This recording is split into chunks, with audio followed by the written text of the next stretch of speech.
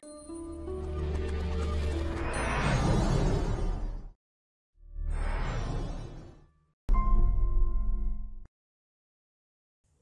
folks, back again, this time with a bit of a Johanna style barn stroke lab update type of video for you. There's been quite a few things going on here, as well as the Red Arrow project, so figure we'd give you a little bit of a tour of the bench here, show you what we've got going on, and see where things lead after that. So as always, don't watch this. Alright, so as you know, we're working away on the Red Arrow here. Mostly kind of metal work and stuff like that in the former engine compartment. But we'll get to that in due course. But first of all, did a little bit of a reorganization, small bit here around the workbench. Because I've got a lot of reverse engineering projects lined up. I'm going to say for the next couple of months, or probably even more, depending on how things go. So first of all, most interestingly, as you know, we got our Gen 1 6.6 kilowatt MG ZS charger functioning. And now we have the second generation from the ZS, which has both DC-DC converter and V2L capability built in. So this will be quite an interesting project. I would ask if anyone has I think it's from model year either 2021 or 2022 onwards, MG vehicle, most likely the ZS, but I'd maybe fitted to different MG vehicles also. If you do have one of these chargers in your vehicle and you are willing to do some CAN logs for me, that would be very much appreciated, and can get in touch or leave a comment below, because this guy I think would be quite useful for the conversion community to have working. Now you see this one's been slightly damaged. It was in a crashed vehicle, so I got this quite cheaply. So I'm going to have a connector coming in hopefully tomorrow, and we'll be able to start powering this guy up and seeing what we can make happen. So next up here then on our engine stand is the BMW 330e gearbox. Now this one is going to be a project that we're developing a open source gearbox controller for, and we're going to be running the motor. There's an electric motor in the front of this gearbox, and we're going to be using this sorry, it's a bit of a mess here. Going to be using this Nissan Leaf Gen 3 inverter to run that motor, and this is going to form the drivetrain for our second E39 Mossy Yacht project. So up on the bench then, we've also got this guy, which is most of a traction motor and transaxle assembly from a Volkswagen e-Golf. We've got the matching inverter. Let me get you a part number for that guy. There you go. Got the e-Golf inverter, and got our connector on here. I've been working out the connections. So we're going to be attempting to get this motor and this inverter here running on the bench as well. We're going to go down the road, hopefully, of running it via CAN. So again, we're back into the whole CAN logs thing again. with this guy. So if not, if we fail horribly on that, well then we'll go with an open inverter replacement PCB. And quite interestingly, this guy also has a built-in DC-DC converter here.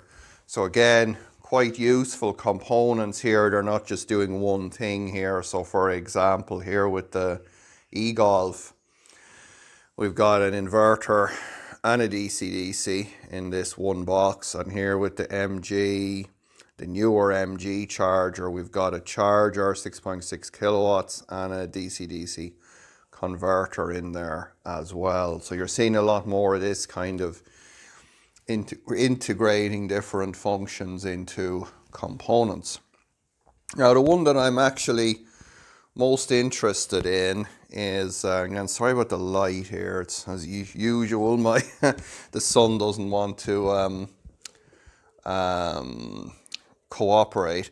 This is a Toyota Prius Gen 4 transaxle. I've been sitting on this now for quite some time, actually. It's been here. I think it's the 1NM, am I right? I don't know if you'll be able to see that. I think it's the 1NM transaxle. And I have the drive shafts, and I have actually two inverters. Unfortunately, also got the connector plug for the low voltage on this inverter. Now, this transaxle and this inverter here came out of a Toyota CHR. And I'm quite lucky in that I do have access to, I think it's a 2019 Toyota CHR. So should be able to do some CAN logs. There's the two CAN buses.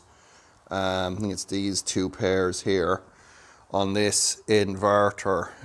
So this is controlled not by synchronous serial like the Gen 3 and the Lexus stuff, but rather by plain old CAN bus. So we're going to see if we can get this transaxle and this inverter to work here on the bench for us and give us another Toyota drivetrain. This is the P610 transaxle. If you want to see more detail on this, the Weber Autos channel with Professor Kelly is the place to go. Most interesting things, I guess, about this transaxle are it's got a mechanical gear selector, so just like the Lexus stuff. So there's just a cable shift for going in and out of park and stuff like that. This also has quite a few other things that, quite frankly, I forget now. It's been this long since I looked at it. But it's a good transaxle and be useful for front wheel drive applications, obviously. But the inverter mounts up here. And this guy here is just bolts into the inverter. And here you have your resolver, MG1, MG2, and so on. So I did manage to get a bit of the loom with this one quite usefully. So this is our next Toyota project. We got this guy, yeah, hopefully coming along soon. So I should be okay for CAN logs for this. As I said, I have access to one of those vehicles. So we're just going to see if we can get another Toyota system up and running. So on the subject of Toyota, and in particular the GS300 system here, I wanted to say a big thank you to some folks in the UK who have been doing some in-vehicle testing with this particular drive system. And apparently there's been some good success recently where there was a limit. There seemed to be hitting a limit of around 30 or 35 kilowatts, something like that, in driving with this particular system. And Tom Debris went through the synchronous serial data and identified the battery discharge current limits, cranked that up, and apparently then that unleashed the beast here, in a particular BMW, a Z3 over in the UK. So that now is working quite well. So we're now into a much better situation with the GS300 system for use in rear wheel drive vehicles.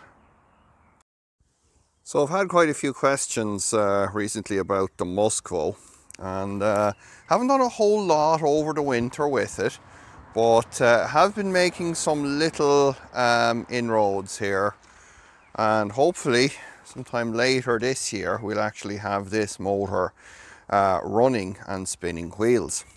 And to that end, we have been doing a little bit of work on our drive shafts. So this is the driver's side drive shaft, and we've got Volvo here on this end for the outboard, and we've got Model 3 for the inboard, coupled up with a 3D printed shaft coupler in PC carbon fibre.